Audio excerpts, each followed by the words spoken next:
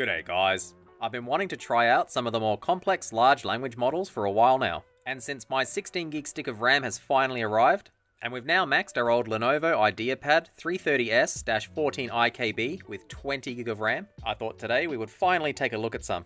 In a previous video, we did set up and install Proxmox on this laptop, so we'll be starting from there today. Just as a reminder, we'll be running all of our large language models using only the Intel i3-8130U CPU and not a dedicated graphics card. Let's move over to our Windows 11 laptop and remote into our Proxmox server. So I've just remoted into our Proxmox server using Google Chrome, and you can see it's using very little resources idle. The CPU is idling at well under 1% load, and we do have our 20GB of RAM installed. I think we'll try running the large language models on a Debian VM today. We haven't set one up yet, so we'll have to do that, but I have already copied over the installer ISO. We'll just take a look at ISO images. You can see Debian 12.11 net install. So we'll get started by spinning up a new VM. Let's click create VM at the top. We'll call it LLM.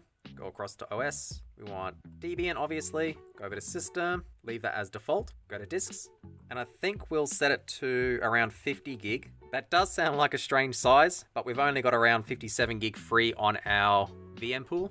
So we'll keep it at 50 for now. Go over to CPU. We'll set it to 4 cores. Go over to memory. And I think we'll set it at around 17GB, which should be more than enough for the models we'll be testing today. Going over to network. I think we'll change it to Intel E1000. And we'll cross to confirm. If it looks about right, we'll go finish. There it is there. It's finished being created. We'll select it on the left. Go over to console and click start now. Do graphical install. Make it a bit easier. Might make it full screen. There we go. English. US, American English. The fans have ramped up on my Proxmox server, so it is under load. Keep everything as default. Let's go continue, continue. Type in a password, give it a name. We'll just call it LLM. Give our user a password. Not too fussed about the time, so we'll just go continue. We'll use the entire disk, nice and easy. It did detect our virtual hard drive. Let's go continue. All files in one partition. Really just keeping everything as default. We do have to click yes. And it's finally installing. It shouldn't take too long. We'll just click continue here. Continue. We won't opt in. Just click continue again. I'll hide our little sidebar here. So we don't want a desktop environment. We'll just keep it as command line. But I do want the standard system utilities. And I think I'll also set up SSH server. Go continue. We'll install grubs. Click continue again. Select our drive. There's only one. And that should be Debian installed. Let's click continue and it should reboot. There's our grub menu. Press enter. And we're in. I'll log in with our user account, LLM, and the password. So now we're logged in. I think the first thing we'll do is find out our IP. We can just type in IP space A. We can see it's 192.168.1.147.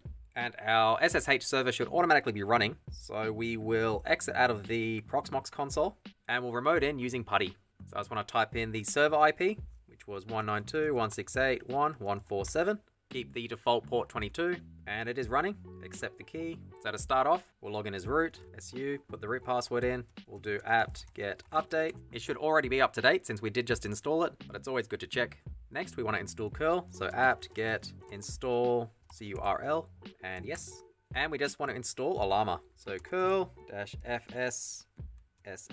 The install script, so https llama.com/install.sh. We want to pipe that into shell. So now our Llama's finished installing. We'll go back to our Proxmox console and we'll just type in Llama space serve. That'll start the Llama server. We don't care too much about the output at this time, so we'll go over to summary, and that should give us a rough idea of system load. We'll open up our remote session once more. I think we'll split screen it. Hopefully that looks a bit better. And we'll start by grabbing our first large language model. Do Llama space run and the model name. And I think we'll start with Llama3.2. Llama3.2 colon latest. So that's not too big. It is only 2GB. We'll come back when it's finished downloading. It's finished downloading and it did automatically start the model, but I'll quickly quit out of it. So /buy. And I'll rerun it with verbose so we can actually see some statistics. So similar to before, a llama run --verbose space the model name. We'll start off with an easy question. What is the capital of Australia? Just keep an eye on the CPU load. We can see it is almost at 100%. So I got that right. It took 12 seconds. with an evaluation rate of around 3 tokens a second, so not too bad. We'll give it something a little bit more complex. Summarize Wizard of Oz. This will test its overall knowledge. It seems to be spitting it out at around 1 word a second, which isn't terrible by any means, but it is a fair bit slower to something like Google Gemini or Facebook's Meta. It is absolutely thrashing our CPU, by the way, while it's doing this, but it is using under 8 gig of RAM, including the OS, so that's pretty good. So that took a little bit longer, around 2 minutes 40 seconds, and we did only get around 2.26 tokens a second, so a little bit slower than before. We'll ask it one more question just to test. A doctor is to a hospital, as a teacher is to a... It should be school, obviously. See if it gets it right. And it did. This time we got around 2.5 tokens a second. It's definitely not terribly slow. It is usable, but it's not as fast as the super high-end ones. We'll quit out of Llama 3.2, and we'll try something a lot harder to run. DeepseekR1 7 bil. This model seems to be just under 5 gig. Now that's finished downloading, we'll start with the same simple question. What is the capital of Australia? You can see with this model, we are using over 14 gig of RAM. So it's almost twice as much RAM as the last one. Got the answer correct, but it did take quite a bit longer, 18 seconds total, at only 1.35 tokens a second.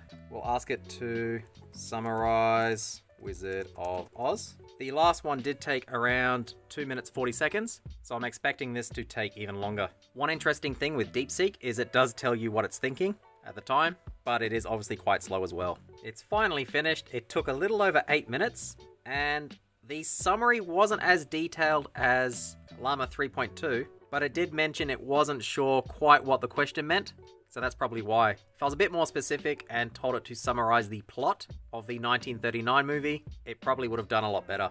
We also only got around 1 token a second, so that's why it took so long. We'll try again with our logic question.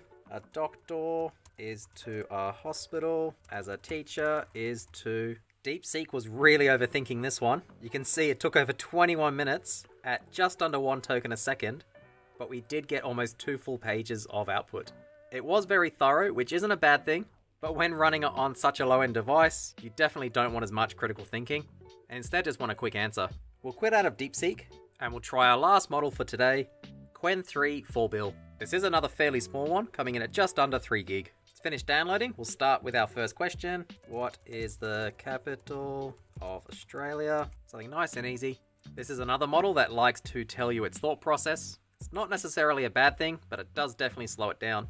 It's finally done. That took just over 6.5 minutes at only 1.5 tokens a second. We did also get almost a full page of thinking, but it did eventually output the correct answer. We'll ask it to summarize Wizard of Oz. I'm expecting this to take around 20 minutes, if I had to guess. This was surprisingly a lot faster than I expected. A little under 7.5 minutes, and we were still getting around 1.5 tokens a second. The summary also seemed to mention all the key plot points.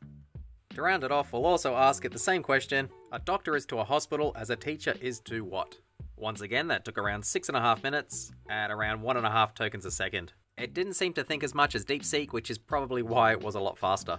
I think we'll leave it there for today. Llama 3.2 was definitely the clear winner here, at least with the questions that we asked. But you could see both DeepSeek and Qwen3 did a lot more thinking before answering the question, and although it didn't pay off today, I could see it being a lot better in certain situations. These are some of the biggest models that I've ever tested, and unfortunately having a fair bit of RAM didn't seem to help too much when our CPU was struggling. Again, these were all ran using the Intel i3-8130 CPU from back in 2018, and you would obviously get a lot better performance using a modern CPU. I personally wouldn't be too upset if I had to use Llama 3.2 running locally on this low-end server. I would just have to make sure I'm not in a rush. I think that'll do it for today. If you have any questions or comments, let me know down below. Otherwise, thanks for watching.